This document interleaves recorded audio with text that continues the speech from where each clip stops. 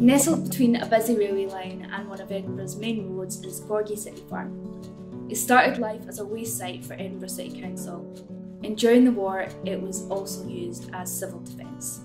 After that it fell into disrepair.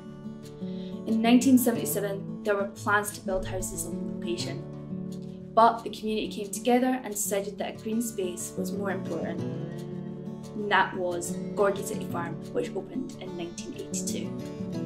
Ever since, it has been a working farm, raising animals, selling eggs, vegetables and manure to help with its running costs, whilst giving free access to tens of thousands of happy visitors a year. The farm has become a unique outdoor resource, offering hands-on educational and learning opportunities for all visitors. Gorgie is committed to community development, environmental sustainability and social inclusion by providing volunteering opportunities to all. As the farm has always been free to the public, Gorgie was heavily reliant upon donations from the public and additional support from a wide variety of sources. Unfortunately, due to rising costs and reduced funding, Gorgie was forced into making an urgent funding appeal in 2016. The resources from local people and businesses was tremendous, with £100,000 raised. These funds allowed the farm to remain open temporarily, but without a new source of funding and a robust business plan, the farm went into liquidation in 2019.